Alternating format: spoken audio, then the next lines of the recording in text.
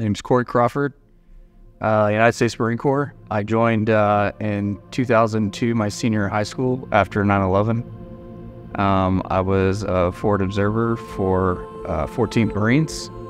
My first deployment was in 2004. My second deployment was in 2008.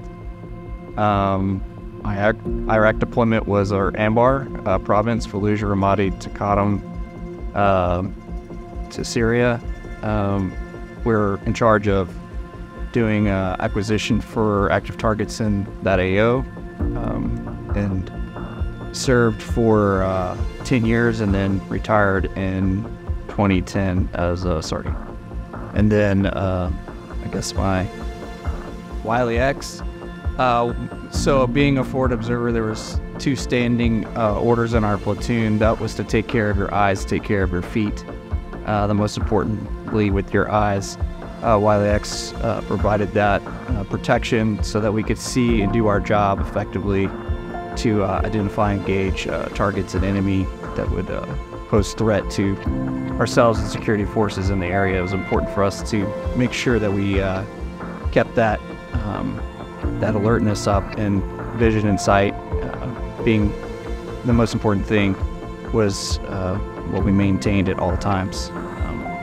Your vision is 80% of all your senses, they say, and so when you're overseas, I think it's 1,000%. And then your feet, I guess,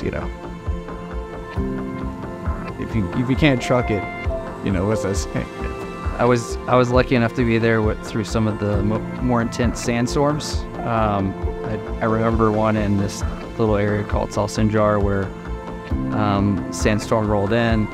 You couldn't see more than 3 feet in front of your face. You literally couldn't even see your hand in front of your face. And so to do anything, even inside the tents or just any area, vehicles as well, you had to have your eye pro on. And that protected a lot of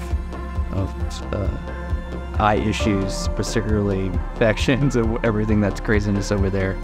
And just afterwards, being able to come home and not have to deal with lingering issues, that protection is just kind of something you're very thankful for.